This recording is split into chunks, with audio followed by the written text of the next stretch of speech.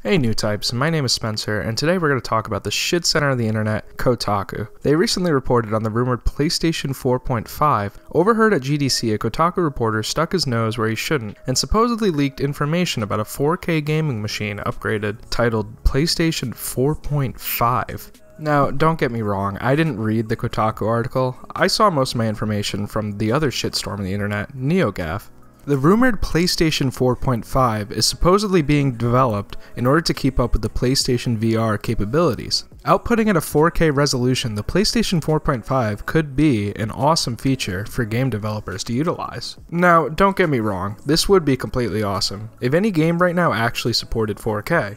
With the price entry of 4K TVs still too high and barely any media content available, the 4K PS4 might spell disaster for Sony, seeing as they recounted significant loss with the PlayStation 3 at release, being the Blu-ray innovator at the time where the market did not really have any access to Blu-ray technology. However, with the PlayStation 4 booming in profit margins and excelling in the console game market in North America, this might actually be a decent move. However, this PlayStation 4.5 is merely a rumor, and we have to dispel a few things before we can actually take this credible. First of all, this is fucking Kotaku reporting. The same media organization blacklisted by Bethesda and Ubisoft, and falls under Gawker Media, who got destroyed by Hulk Hogan recently. For those who don't know, Hulk Hogan won a privacy lawsuit against Gawker for a sex tape, and received $115 million. Not to dissuade anyone who believes in Kotaku's reporting, but Gawker is one of the most, if not most, sleazy and unethical reporters out there, and anything they say should fall under the same level of care as The Onion.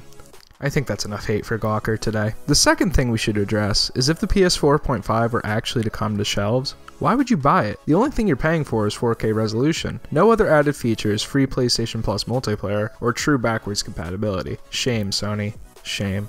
On top of that, most game developers are really only outputting at 1080 resolution. I really don't see 4K being the next thing in gaming just yet. I mean, I only know one person, maybe in my life, who owns a 4K television, and they don't even have enough Blu-rays in order to output that. But that's all for today. Let me know what I should cover next, if anything, and I'll see you guys next time. Peace out.